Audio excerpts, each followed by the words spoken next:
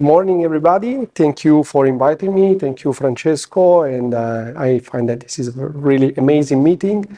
And my lecture will focus attention on the spherical aberration and the effects on visual acuity, contrast sensitivity, and the hypofocus when we talk about multifocal IOLs. So when we talk about spherical aberration, we have to know that it's a high-order aberration that describes the presence of a concentric gradient of power between the center and the periphery of the pupil. So we need to talk about a gradient. So the larger the pupil, the larger the amount of the measured spherical aberration that we have. So in most human eyes, look at infinity, the measured spherical aberration is slightly positive. This means that when we dilate the pupil, we have a slight myopic shift in our patient and the age of the pupil itself. And we have to focus attention that we can have positive spherical aberration in which the paraxial, that means the central rays, focus posteriorly with respect to the paracentral rays. And we can have the negative spherical aberration in which it happens just the opposite. The paraxial rays focus anteriorly with respect to the paracentral rays. And this is the result, in most cases, quite different from what we can have in a perfect system in which we have a precise focus. So the spherical aberration can be defined as the useful aberration in the context of presbyopia correction, and manipulating spherical aberration can induce a kind of multifocality, increasing the depth of focus and increasing the possibility to get focus of images coming from far and from near.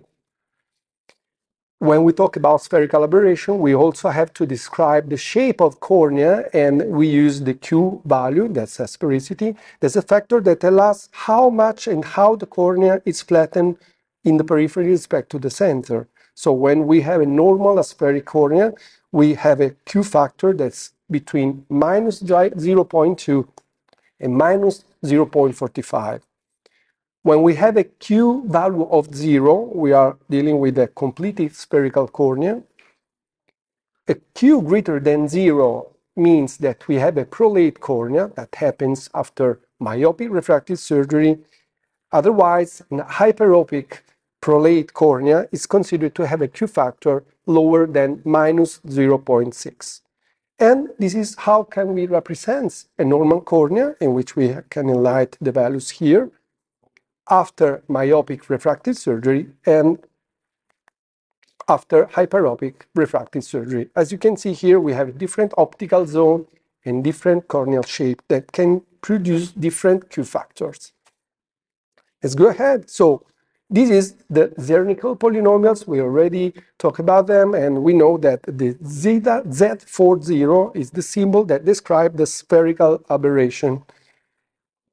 C40 is the coefficient that describes the value that's expressed in micron units and is referred to a specific pupil diameter. So the most important thing that we have to take into account is that the Z40 is related to the 4 power of the radial distance to the center of the pupil, and this is able to modify significantly the refraction of the patients.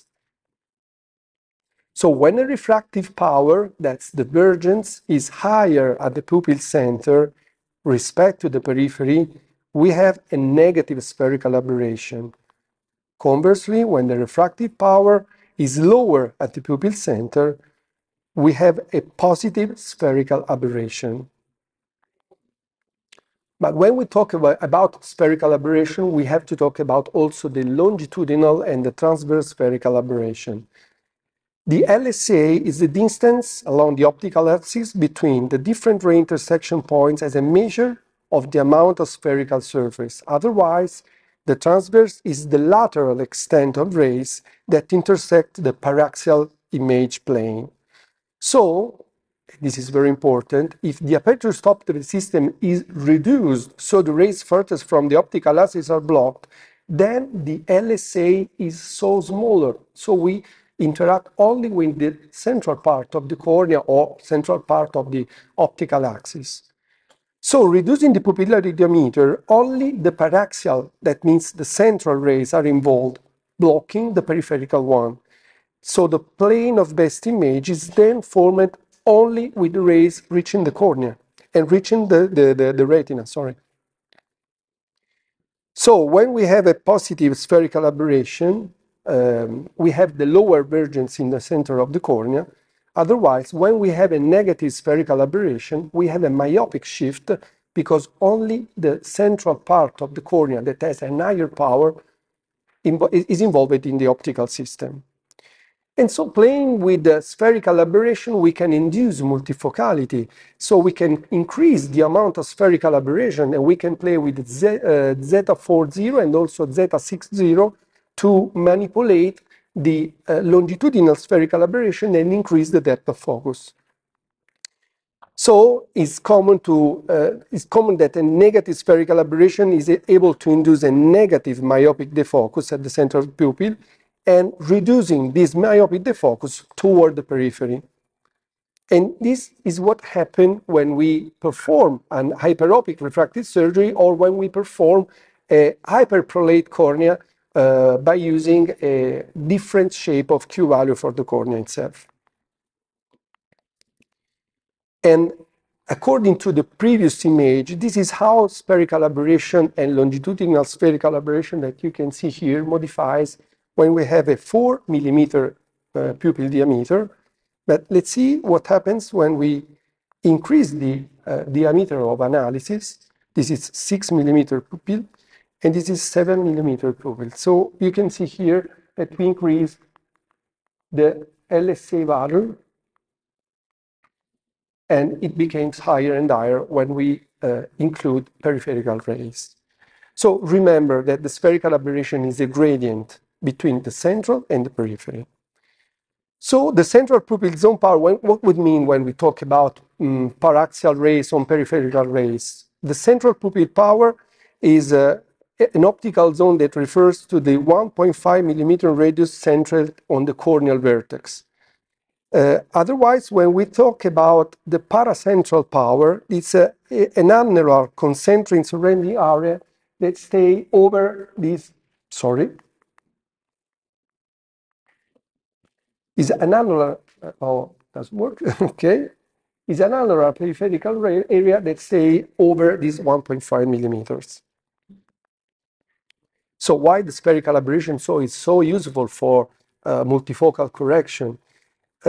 We can manipulate it also creating a new shape of IOLs. For example, this is an impress, an Oya Vivinex impress IOL, in which we have a central hyperprolate area.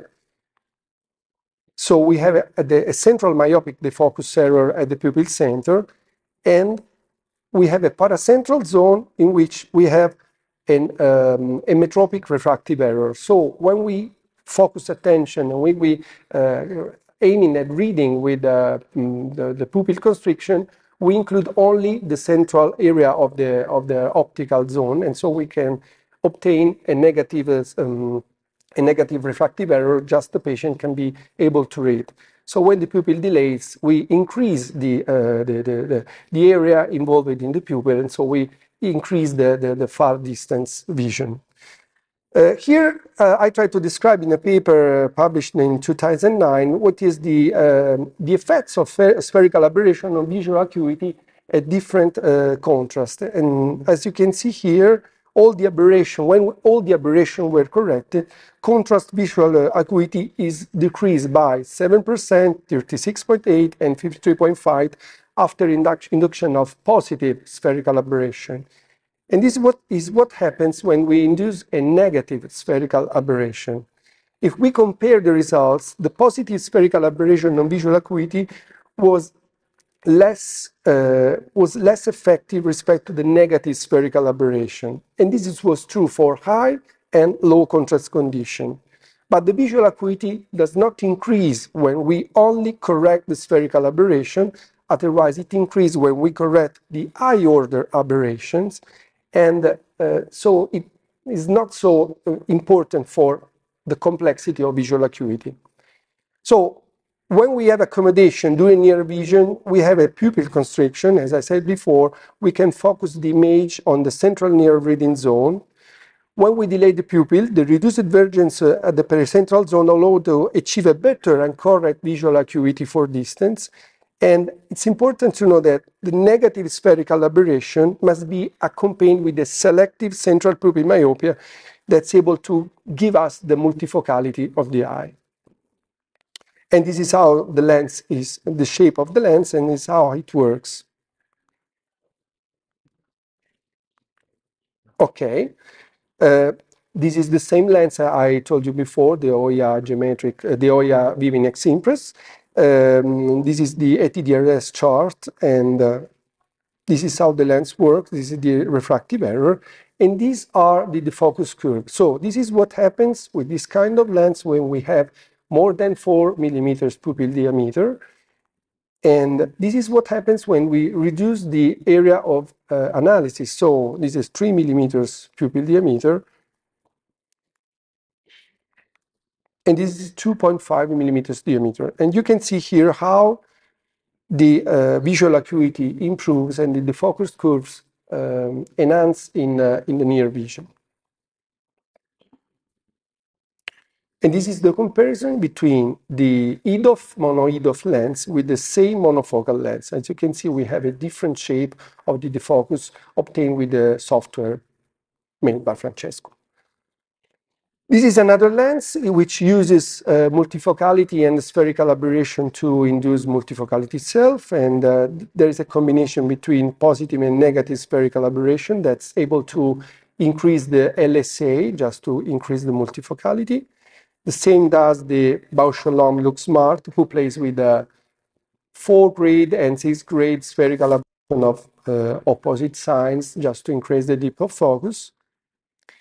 And this is the J&J Ayans mono-EDOF lens. This is how the lens works. This is the refractive error, like we can see. And this is what happens when we move from 3 millimeter to 2.5 millimeter. As you can see here, we have different shape of the defocus curve with an enhancement in the myopic shift.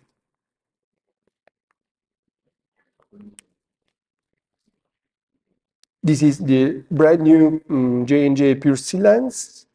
This is how the lens works. This is the refractive error. And these are the defocus curves. As you can see, when we reduce the pupil and when we reduce the analysis, the area of analysis, we have an improvement of the defocus for the near vision. And this is the same lens implanted in a patient who has had a hyperopic refractive surgery. So the two procedures have been combined together. You can see here the divergence at the center of the optical area. And this is how the lens works. So let's see what happens when we reduce the pupil diameter and we have an improvement of near vision. And we move, and we have a very... 1 second. Showing this is going to break a lot of brains now. Give me a second. Have you confirmed this with a manually performed defocus curve? Yes. And does it fit? Yes. So right now you're saying that, and this looks like a pretty high hyperopic ablation, plus 40. Yes. That J&J negative sphericity lens in a post-hyperopic patient is able to fit well. Yeah. This is a huge paradigm change, because before, with eye hands, if you had done this, you would have taken that lens out. Yes, we did this patient last week. This is a very new introduction, and the patient was more than happy. Okay, because have you tried hyperopic LASIK with eye hands mix? Without, yes. And are they happy with eye hands and hyperopia before? You say you implanted J&J without hyperopic? Yes. We implanted some people with J&J lenses post-hyperopic LASIK, and they could not tolerate the fight between the spherical aberration of the lens and the spherical aberration of the cornea. You think that they do not match? No. We had very good results. It's a very less than new patients. They are really very happy. Okay. That's a recent patient that we did last week. It works. The patient was very happy. I will tell you. And this is the real hyperprolate natural multifocal lens. Thank you.